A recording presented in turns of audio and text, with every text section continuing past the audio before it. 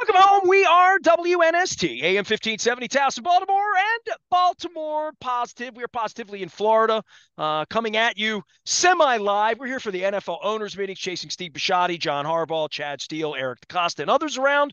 And been in southwest part of Florida for the last couple of days in Fort Myers with the Red Sox and Sarasota with the Orioles, Pirates, other teams, rainouts, all sorts of things, and the death of Peter G. Angelos. We discussed that at length. You can find that at Baltimore Positive.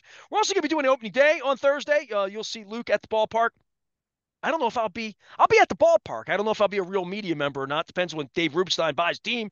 And we're going to have football on the brain. You're going to be having breakfast with John Harbaugh and talking about rules and players and cornerbacks they've signed and Brent Urban, like all that stuff's going to happen. But boy, opening day is different, man. I mean, I just being down in Florida for a couple days with you and feeling the energy for it. You talked to some players. I know you're going to have Austin Hayes on the show this week. What do you make of it? I mean, you and I have been spending 3, 4 days together down here. We haven't talked a lot of baseball, believe it or not, just us hanging out. What do you make of the experience of all this and seeing all this energy in that locker room? Well, I get the sense that they're ready for opening day. It is funny being down in spring training, being in Sarasota the last few days that they're there. You really get the sense that, all right, it's go time. I can recall, I think it was after Wednesday night's game, I believe it was. Anthony Santander was actually backing his vehicle toward the facility and having his bats packed up. And I think he was having someone drive his vehicle to Baltimore, quite frankly, because he was down there and wanted his vehicle and was loading up equipment and some of his stuff that he had down here, and Logistics, he's ready to go. logistics. Yeah, there's a lot of that going on, and obviously. Front of mind are all the roster moves, and we'll get to Jackson Holliday in a moment because there's plenty of meat on the bone there. But it's go time. Talking to Austin Hayes, as you alluded to, I had a chance to spend a few minutes with him, and he was actually a unique story because he was under the weather. I missed about a week with a little bit of a stomach bug he had going on, but I asked him, how do you know when you're ready? And I mean, it's not like this profound light bulb moment for any of these guys. But I think, especially on the hitting side, they get enough at bats under their belt. In Grapefruit League, first few weeks, you're getting your timing. And then I think for the most part, you're ready to go. That whether you're going to get off to an amazing start and the ball looks like a beach ball on opening day and you hit a home run, or whether you get off to a slower start, I think guys are ready to embrace the grind of a 6 month season. I mean, you don't take it lightly because it is a long season. On the pitching side, it's much more systematic in terms of okay, you start out first couple outings, you're pitching an inning, maybe 2 innings, and how many ups are you getting? All of that, and you see the weird spring training scenarios where someone's pitch count gets up, Brandon Hyde comes out, takes him out of the game. They bring in a minor league pitcher coming over from the minor league camp, and then the starter goes back in the following inning because he's trying to get his pitch count up. So it's very as someone who one had not covered spring training in a number of years, and I have not been someone who's covered Grapefruit League games. When I've been down here in the past, it was before the games have started. It's a different vibe. It's definitely a different sense, but Pitcher's out of the game. Get down to the bullpen and talk to him because the fifth yeah. inning. Oh, totally Like, right. yeah, I mean, while exactly. It's weird. you might miss a home run, you might miss a couple of runs being scored, whatever it is, but by and large, these guys are ready to go. I think these guys know expectations are much higher for them than they've been in a very long time. Even last year, there was still a sense of, okay, how real was the second half of 22? Are they ready to take off, or are they going to be a team that's in wild card contention, but probably not a division contender? And we saw how that worked out when they ran away with the AL, won the AL East. Didn't run away with it. Tampa Bay was right there, but won 101 games. So they know the expectations are high. I think the way the season ended for them last October in disappointing fashion, albeit to the eventual World Series champions, I think that was motivation for them. But I think there's definitely a balancing act here of understanding that you can't make the postseason in April, but we always talk about the flip side of that. You don't want to put yourself in a hole either. So I think they're as ready as they're going to be from a health standpoint. Obviously, Bradish and Means, even though Mike Elias gave another encouraging update a couple days ago, we'll see how that continues to unfold. But other than those two, and obviously Felix Bautista, who we know is already out for the year. They're about as healthy as you'd want them to be otherwise, and it's go time. And I think while there are certainly some questions on this team, and we can certainly second guess a couple roster decisions here or there, and that's what makes it fun. The fact that people care so much is what makes it fun. There's a lot of excitement, and I think this team has very high expectations for themselves, as they should, coming off a 2023 season as special as it was. Burns. Let's talk about Burns a little bit. Friday night the game got banged, trying to get the right amount of work for a guy who clearly is a veteran, knows what he's doing. Yeah. What a sort of coming out party. I mean, they have a new owner on Thursday. That carpet's going to get rolled out, the tuxedos and all that stuff. But I mean, we talked about this a lot in the piece with Angelos's death. It's a fresh start, and it's a fresh season. And I think a lot of people, the Jackson Holliday thing, let's go back to that for a minute and a half, because like we didn't talk about it. Was all you talked about in the car Friday. It's all we talked about Saturday morning before Peter died. Then Peter died and everything's changed. And now the game's in a minute and Holiday's not here. What's the situation with him? And, feel free to, expound upon it, because I think it was disappointing to the fans. And I think a little bit perplexing to you, given Elias's smoke signals that were coming out, and but also the reality of his inexperience speaks for itself. I mean, they don't bring 20-year-olds up very often.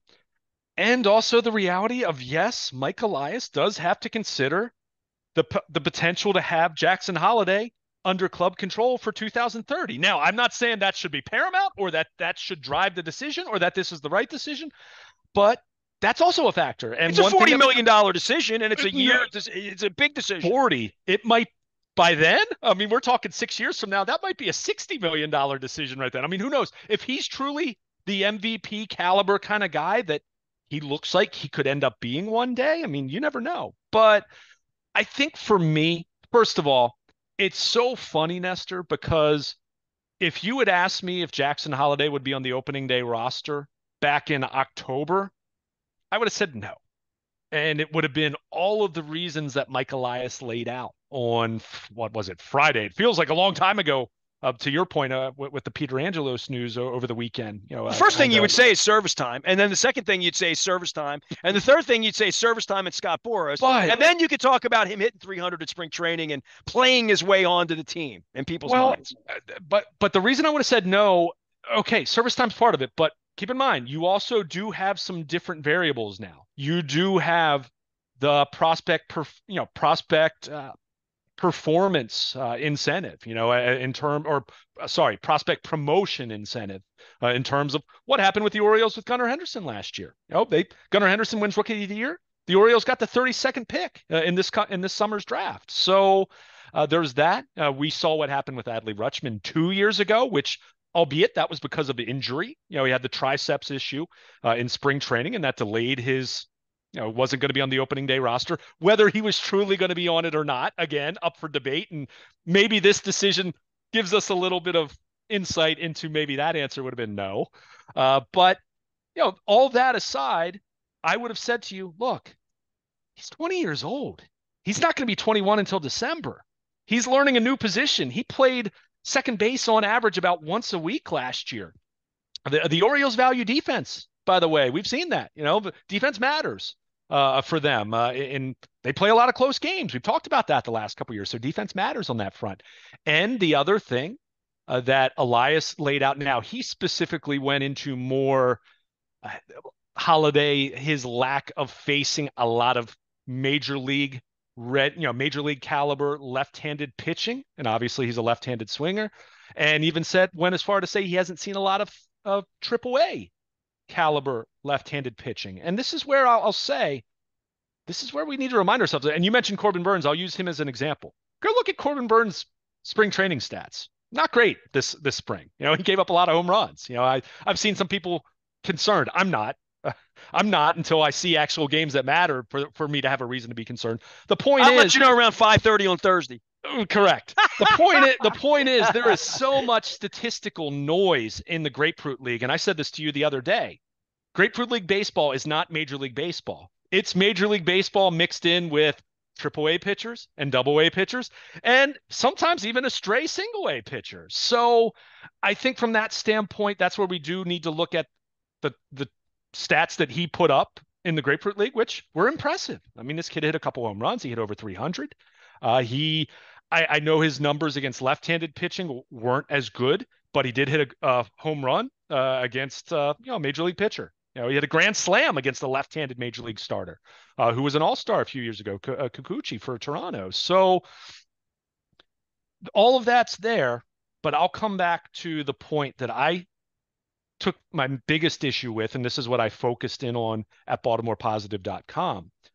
Everything that Mike Elias just laid out, and I just gave you a summary of much of what he had to say. And he even alluded to the fact that Gunnar Henderson, who roughly a year and a half older than Jackson Holliday as a rookie, uh, he struggled against left-handed pitching as well early on in his first few months in the majors. So all of those elements were true. But where I kept coming back to this and where I took some issue with this in terms of the negative reaction that fans had, and I think fans are justified to a point. Let's not cancel opening day over this. It's going to be. I thought okay, a little bit it was over the top. He's a 20-year-old kid. He'll be up in 6 weeks, and but they'll be fine.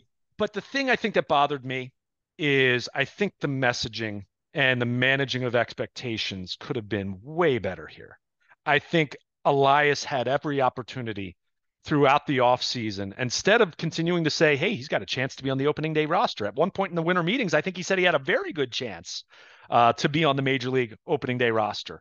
And I think based on how this played out, based on the way that he performed to a level where you'd say if he had to win a job or he had the opportunity to win a job, I think he did it in terms of performance. Now, again, spring training Grapefruit League numbers are only part of the evaluation.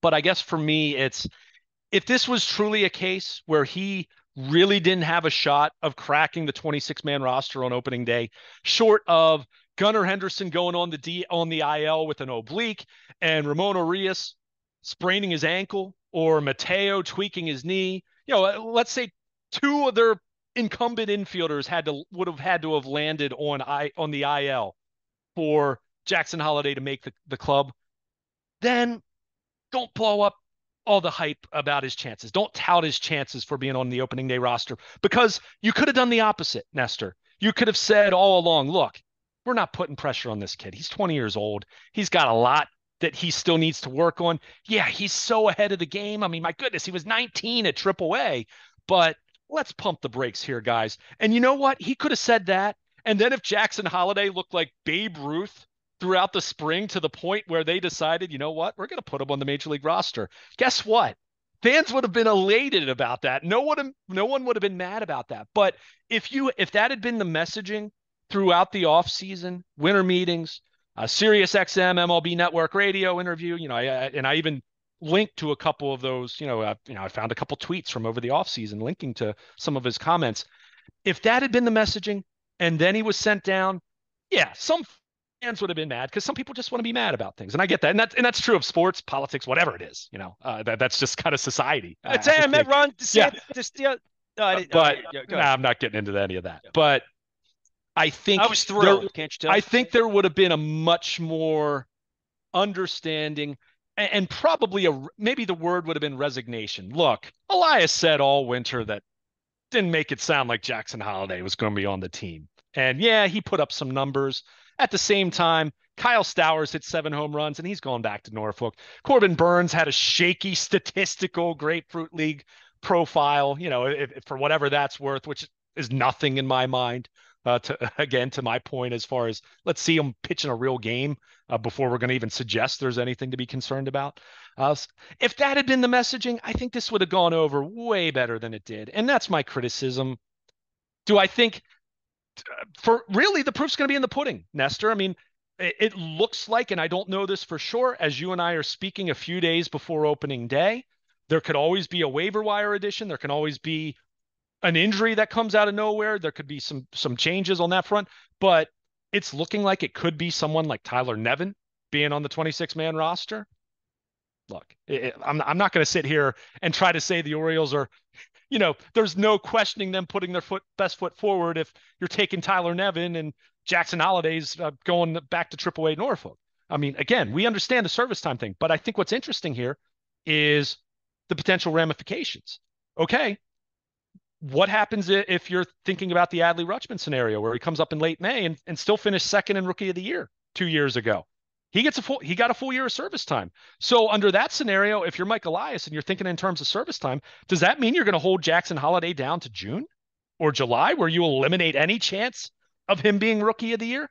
So there's that. You love sandwich picks, right? You like those picks. There's the other factor that I wrote about that you have this. Well, and by the way, the sandwich pick thing that goes out the window if he's not on the opening day roster. You don't get that. I'm talking in terms of preserving the extra year. But if he gets called up on May 21st, like Adley Rutschman did, and if he wins Rookie of the Year or finishes second, he still gets the service time. And by the way, then you lost all that production that he might have helped you eke out a couple more wins earlier in the season. There's also the scenario that I presented early last week, and I wrote this at BaltimorePositive.com. Adley Rutschman was 24 years old. He was more than ready when he made his major league debut. Nestor, how did his first month in the major leagues go? He That's same as Brooks Robinson. Yeah, he scuffled a little bit. Cal Ripken famously hit the homer on opening day in '82, and then didn't hit for about a month after that. Gunnar Henderson last year, he was hitting 180 through the first 5 weeks of the season, 5.5 weeks of the season, to the point where there were people, not you and me, but there were people wondering, does he need to get sent down? And the only thing that was kind of keeping him afloat at that point was he had a high on base percentage and was flashing good defense and things of that nature, but it wasn't pretty. So part of my argument for saying, why not just pull the trigger, put him on the opening day roster, let him, he's going to sink a little while, he's going to struggle, but you get that out of the way.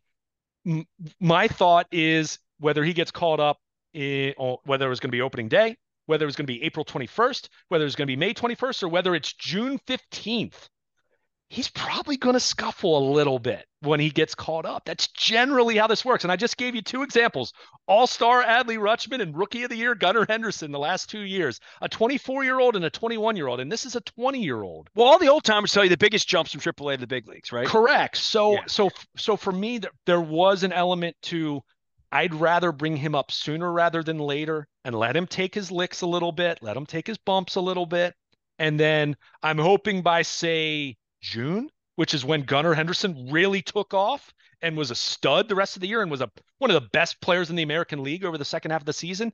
That was kind of my thought for Jackson Holliday.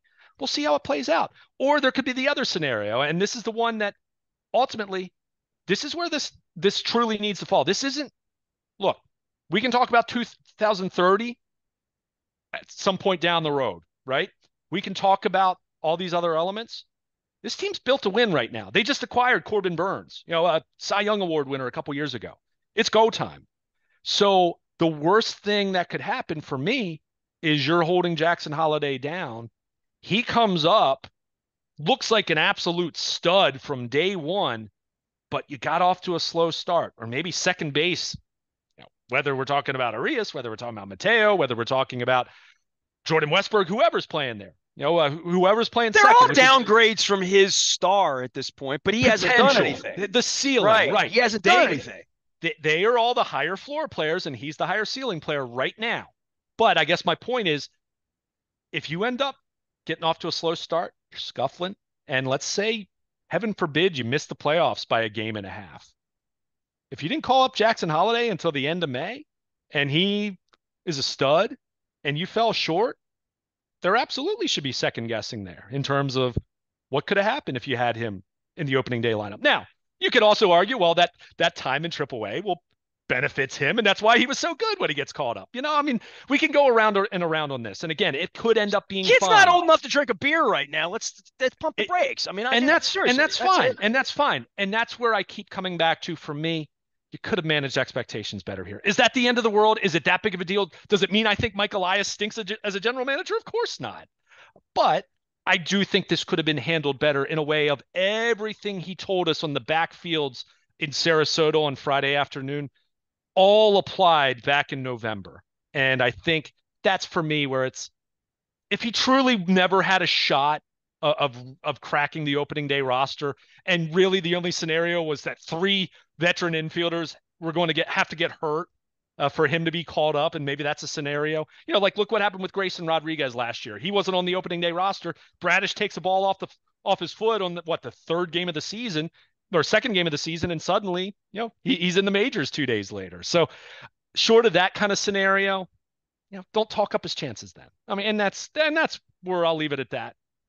Still plenty of excitement, still so much else to talk about, whether we're talking about Corbin Burnes, Gunnar Henderson now, year two, second full year in the majors. And I saw him hit a ball about 500 feet the first night we were down there Wednesday crushed night. it. Yeah.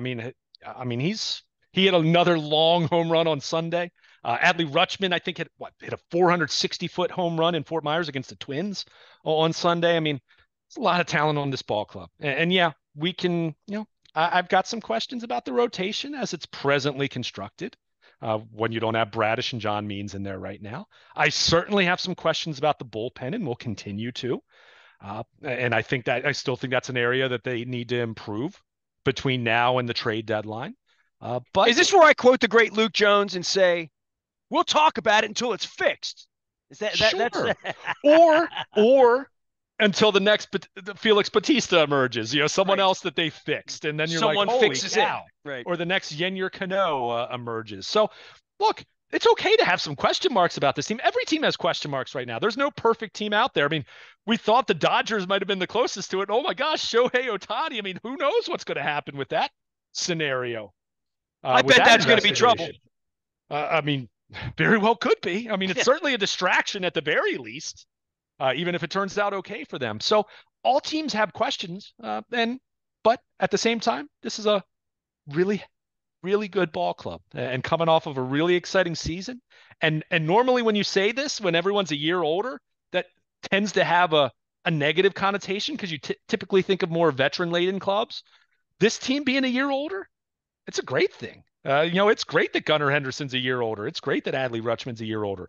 I'm really looking forward to seeing Jordan Westburg first full year in the majors. I think he's a real, maybe not X factor, but I think he's a wild card for them in terms of if he can give them, more premium offense from the lower third of the order. I mean, that lineup just gets so much deeper. So, well, the five of these veteran guys, and you spent time with Hayes, Mullins, Santander, the guys that are the core guys, the guys that have been here. It feels like Rutschman's a core guy, and it feels like Anderson's a core guy. I mean, Rutschman hadn't been up 2 years. So, but I think the guys that were along this pathway for a period of time, we don't talk about them much. We really don't, because they were a little bit more automatic or perceived to be until such point where they break down or get expensive, or to the point where Colton Cowser comes up and says, I'm better than you, Austin Hayes. I'm just better than what you're doing, and you're costing more. And I don't know where that is with him, Kerstad, any of these young guys, right? Well, I think that's why this year for me is, I don't know if it's the inflection point, although it is. Santander's in a contract year. He's going to be a free agent this coming fall. But I do think it's an interesting time because you have these three incumbents, and this will be the fourth straight opening day where those three guys, assuming they don't have Santander DHing or anything like that, this will be the fourth straight opening day where those three guys have been their starting outfield. I mean, that's some impressive continuity. Remember, 4 years ago, all we could talk about was, the outfield looks promising. That was kind of the one thing that you talked about. That wasn't. They probably haven't had a lot of years in forever where it was Singleton, Bunbury, and Renicky, Lowenstein, whatever it is. Well, and through all the Devereaux, Anderson, even then there was a different. Dewey Evans was a right fielder for a minute, Sure, but this is going to be an interesting time because Santander is going to be a free agent. Hayes and Mullins have one more year of team control after this year. Mullins is coming off of an injury-plagued year. Austin Hayes, he was an all-star the first half of last year. Second half numbers, not as good.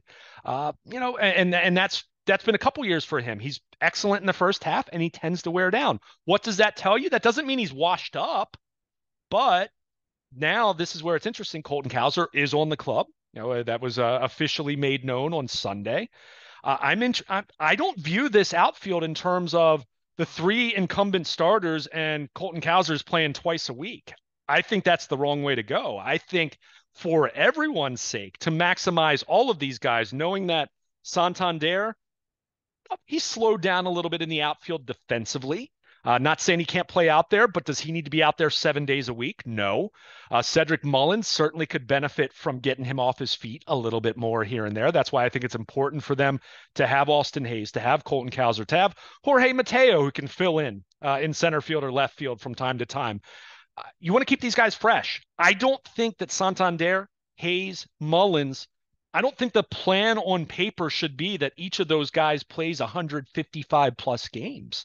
I think this is much more at a time. And look, to be clear, Cowser's got to prove it when he goes out there and plays. He's got to be way better than he was last summer when he got called up. There's no doubt. This isn't a scholarship scenario. This is a scenario that for would be me. The case for Holliday. If Holliday came up and hit $120 the first 3 weeks, sure, you'd have to send his ass out, and you don't want to do that to that kid either, really. Sure, I mean, but like I said, guys are always going to struggle. Now, you don't want it to be that extreme, though. So, I'll hear that point, and they ended up sending Cowser back down. But I think for me, the sweet spot they send Rodriguez back down. I mean, all these guys have been disappointed at one point.